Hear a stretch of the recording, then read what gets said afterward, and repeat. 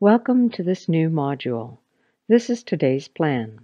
We'll start with an introduction, then discuss how surveys are processed, how we ask questions, and finally we will finish with some logistics and data collection notes. Surveys are a frequently used tool for collecting experimental data in social science research. They can have a considerable impact on the study conclusions.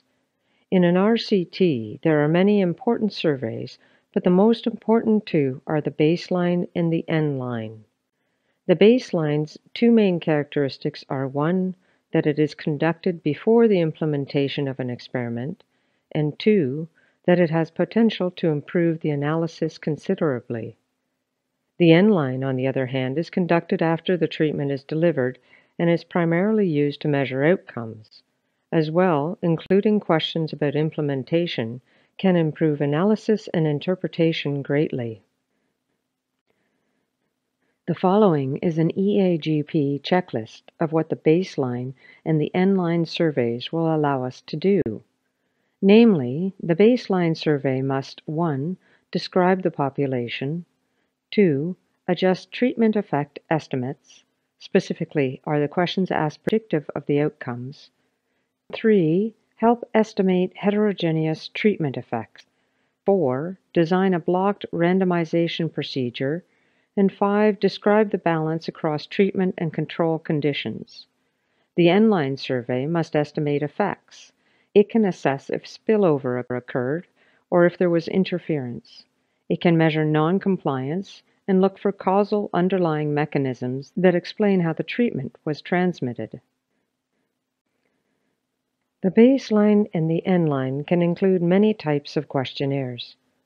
The list is comprised, among other components, of an HH household listing or roster, a main survey, the primary informants, for example, chiefs, politicians, teachers, etc., interviewer observations, diaries, for example, time, activities, food, etc., and focus groups, which are qualitative interviews. Here is an example survey. In this example, the survey begins with a household form with general information questions. See that it includes a list of questions or boxes for close format answers. They are organized in modules. Modules are components or subsections of an instruction. For example, a consent form, demographic questions about health, etc. Questions on the same topic should be grouped together into modules. For each module, you can also provide an introductory script to guide the flow of the interview. Similarly, this is a household roster. This is a list of all the household members with questions about demographic characteristics, such as education level, etc. Here is another questionnaire. This time it is for an individual. Now let's talk about standardized questionnaires. These can be quantitative or qualitative. It is important, however, to think about what affects the data and conclusions from a survey. Who answers the questions? Who asks the questions? What questions are asked? And who else is around can directly affect the conclusions. The question is, then, how do we design the questions? There are many different types of questions. Questions can be quantitative or qualitative. They can have different formats, for example, open-ended versus closed, hypothetical, self-administered versus interviewer, amongst others. Where should we start? Here are some important points about surveys. They are structured conversations between strangers. Thus, they are subject to most of the communication problems in ordinary conversations, like inattention, misunderstanding, strategic behavior, and posturing and projection.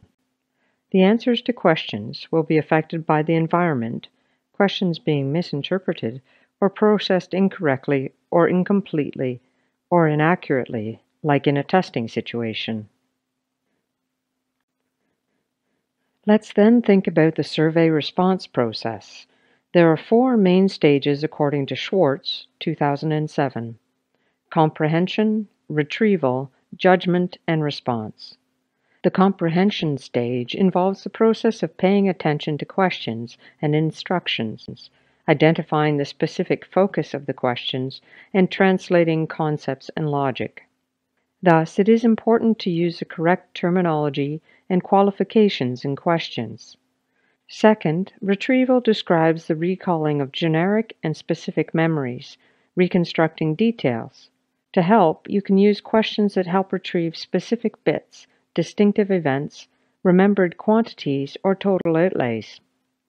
In judgment, individuals evaluate these reconstructed memories, draw inferences and estimates, and integrate retrieved material. Finally, in the response stage, individuals map the estimate to a response category and edit the response. Thus, it is very important to write questions that avoid misrepresentation, evasiveness, or non-informative or a non-responsive answer. Now, let's discuss how to ask better questions. We will show you some empirical findings about design. Let's start with how we introduce a survey, questionnaire, or module. Suppose you interview Parkinson patients living in the state of Pennsylvania. For some, the survey is introduced as a survey of Pennsylvania residents. For others, as a survey of Parkinson patients. Would that influence A, reported health satisfaction, and B, the relationship between life satisfaction, asked as question 1, and self-reported quality of health, excellent to poor? If so, how and why? The survey varied how Parkinson patients living in Pennsylvania were introduced. Either the survey was introduced as a survey of Pennsylvania residents or as a survey of Parkinson patients. In Study 1, in a scale from 0 to 10, respondents reported a health satisfaction of 5.3 when the survey said Pennsylvania residents, and 6.1 when the survey said Parkinson patients. The logic behind this gap is that the names provide different frames of reference. In other words, how their health is relative to the population versus how their health is relative to other patients. Some respondents may feel pressure to provide an answer to survey questions that they don't know the answer to. Let's consider, for example, fictitious issues. A study by Gilles asked, "Do you favor or oppose the Metallic Metal Act?" 70% of the respondents reported an opinion, and yet the act does not exist. In subsequent studies, 30% to 50% reported opinions on fictitious or highly obscure issues.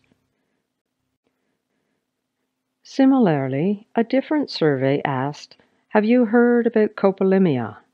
47% had heard of this. When asked what this was, these were their answers.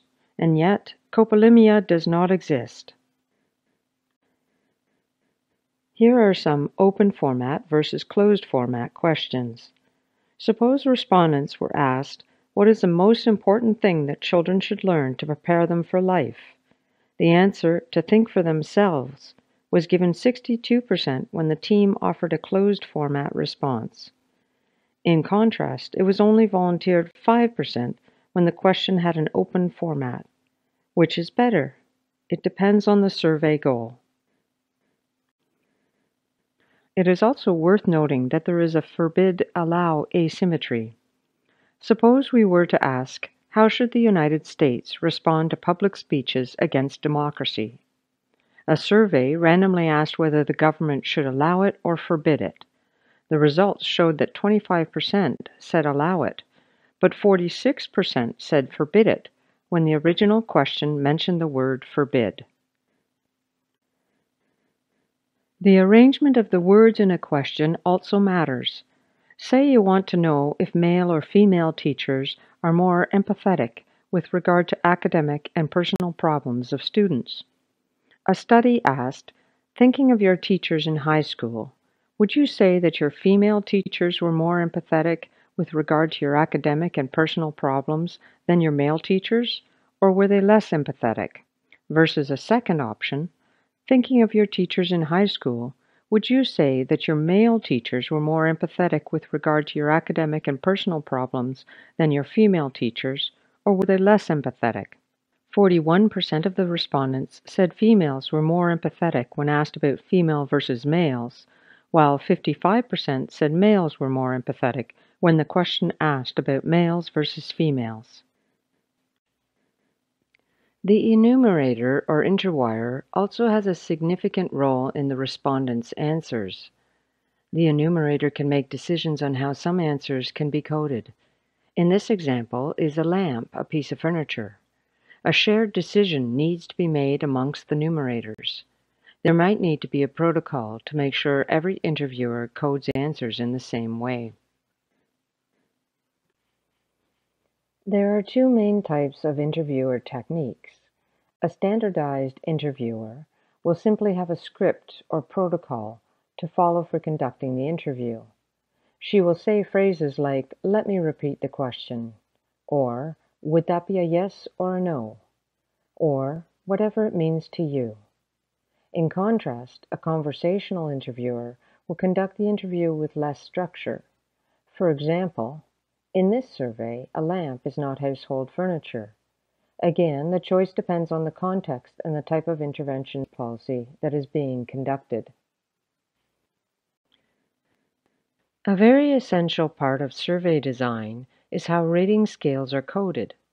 Let's consider the following experiment. British participants were asked to rate Tony Blair on some trait dimensions shortly after his election. They were asked if Tony Blair was caring, friendly, honest, and intelligent on a scale from 0 to 10 versus a different scale from -5 to +5. Then they were asked, how effective do you believe Tony Blair will be as Prime Minister? The results indicate that respondents thought Tony Blair would be more effective when his traits were rated along the -5 to +5 scale. Why would this be, do you think? Consider the numeric value of scales using the following case experiment. Respondents were asked, how successful would you say you've been in your life? The two different scales, from 0 to 10 and from -5 to +5, were used.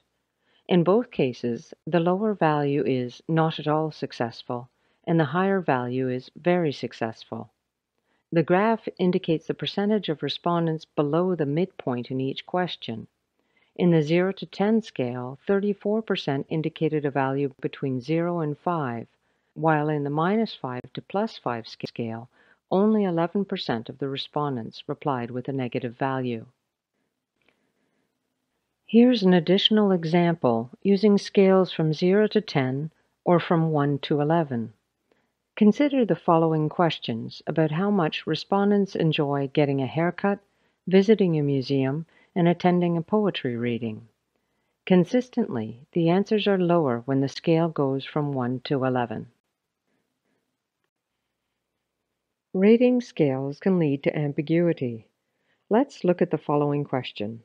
Suppose respondents rate a politician's intelligence along a scale with different numeric values, using one of two scales. One scale is not so intelligent 0 to very intelligent 10, versus another scale of not so intelligent -5 to very intelligent +5. How would that affect their ratings? Would it also affect subsequent predictions of this politician's likely success as a prime minister, assessed in a format that does not vary the numbers? If so, how?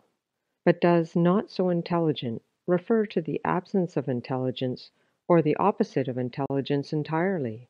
There is an ambiguity here.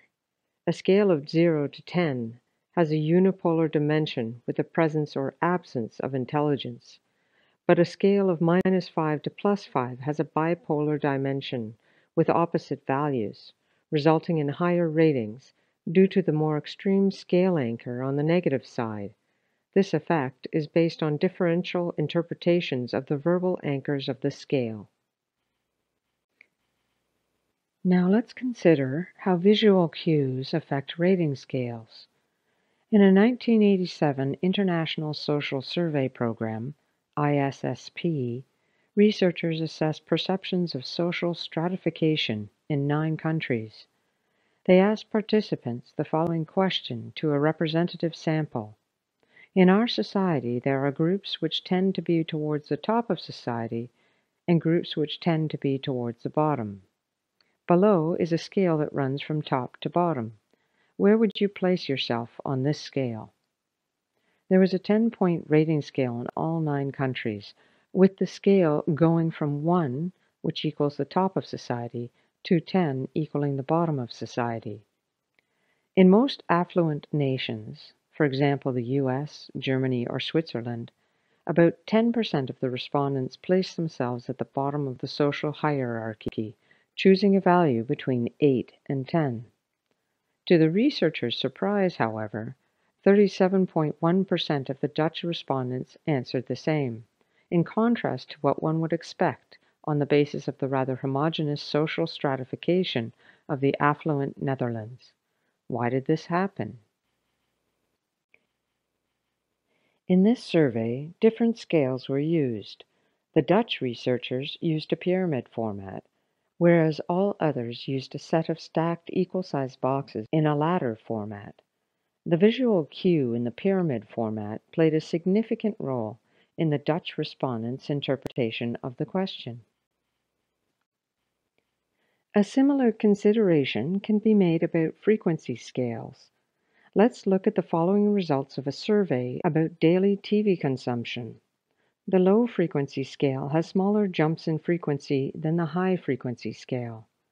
The first segment in the high frequency scale is equivalent to the second highest segment in the low frequency scale. Results show that more than 2.5 was reported by 16% of the respondents in the first scale, while in the second scale, more than 2.5 was answered by 36% of the respondents. So the span of scales matters. Now let's analyze reference periods. Suppose respondents were asked one of the following questions. A. How often were you angry yesterday? Or B. How often were you angry last month? Or C. How often were you angry last year? Do you think the reference period would influence how they interpret the question and how they answer? If so, how and why? What does the researcher mean by angry? Does it mean a major or a minor irritation? For nearly any experience, minor anger happens more frequently than major anger. Question A presupposes that there was anger, or else it would have been worded as, "Were you angry yesterday?" Given that instances of major anger happen more rarely than minor anger, they probably had minor anger in mind when they responded. If instances of minor anger is meant, question C makes no sense, as it would be impossible to recall the number of instances of minor anger for a whole year. Thus, they probably had instances of major anger in mind when they responded. Hence, the responses refer to more extreme experiences the larger the reference period is. Suppose we want to study how often and how seriously respondents experience anger. The researchers were interested in how respondents interpret ambiguous questions. A study asked the following questions. How often do you get angry within a typical week? And how often do you get angry within a typical year? The frequency of anger eliciting situations were measured on a scale from 1, very rare, once a year or less, to 10, very often, daily or more often. Participants also rated the seriousness of the event causing the anger on a scale from 1, not serious or trivial, to 10, very serious, for instance, a major life event. Results indicate that the degree of anger within a week was on average 5.32 on the scale, but 6.37 when asked about yearly instances of anger. However, the frequency was higher for the weekly question than the yearly question, 6.65 versus 5.33.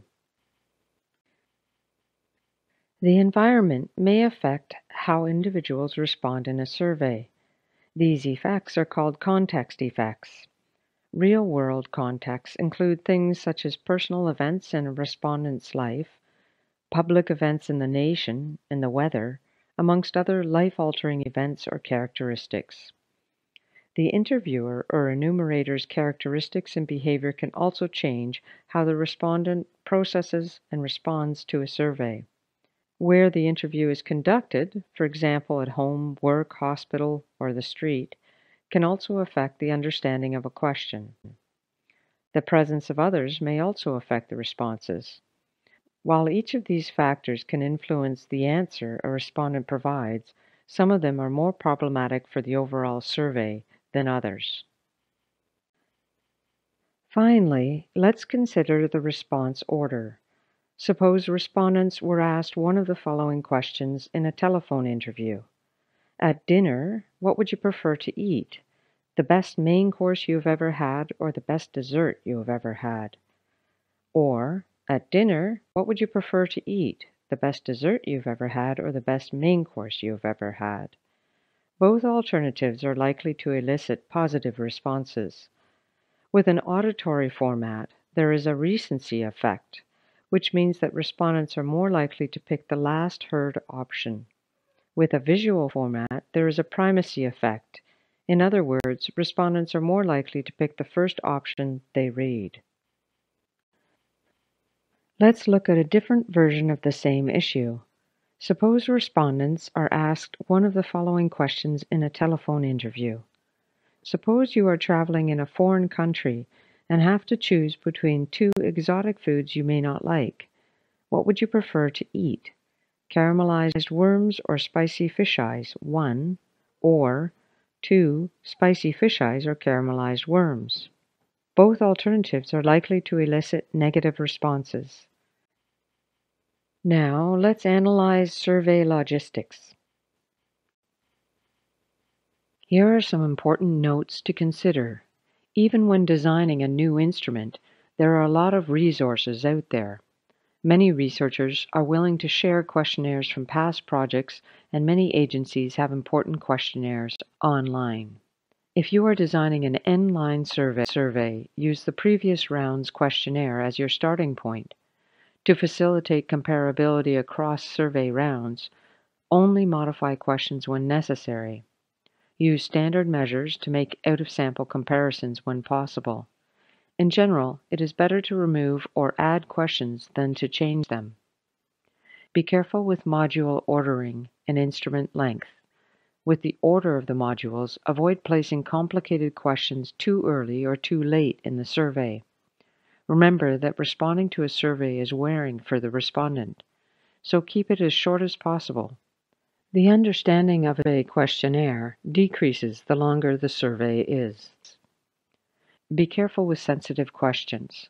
What determines whether a question is sensitive depends on many things, such as the environment or culture.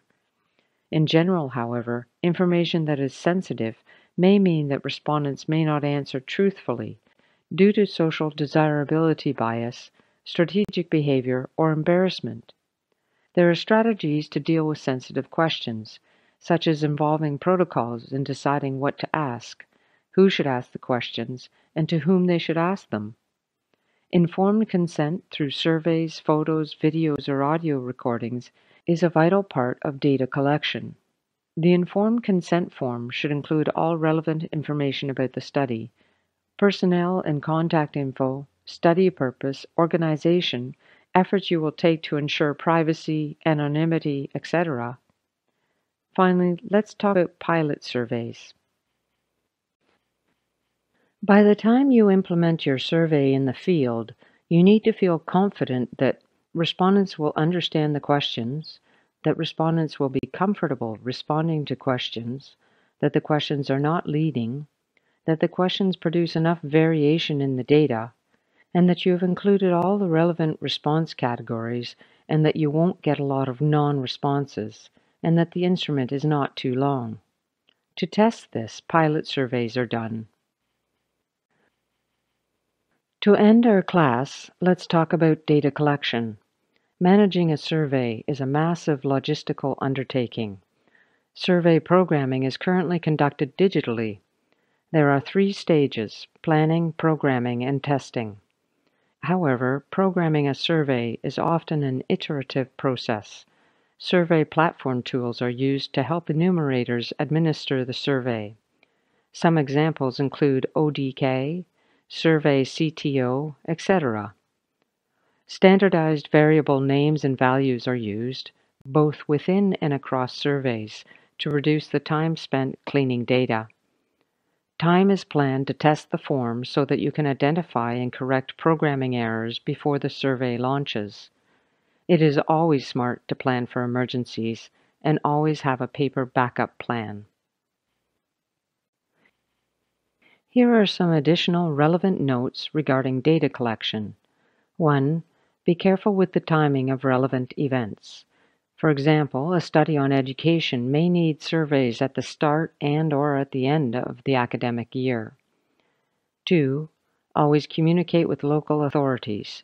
You may need to get permission to survey from district officials. Plan for this as early as possible, as in some areas you will not be able to begin survey activities before obtaining permission. Not communicating survey plans with local authorities might be problematic. 3. Make sure respondents, enumerators, and field workers stay safe. If you are working in an area where extreme weather or conflict is happening, the necessary precautions must be taken. 4. Limit seasonal factors or dosage changes that come with time. For example, a treatment may have very different effects if implemented directly after harvest versus during the lean season. 5. The time of day or day of the week when interviews need to be conducted changes according to the respondents. How do we interview employed people with set hours of work or those with limited availability? 6. Regardless of timing, build in contingency days and budget for additional costs always. Here are some final thoughts. Reliable data is a critical tool in policy design. The baseline and end-line surveys are key components. Designing a good survey is an essential part of RCT interventions. However, there are important challenges associated with design. There are many questionnaire and question types, cognitive bias, and practical concerns. Again, pilot surveys are essential. Finally, do not underestimate the role of data collection.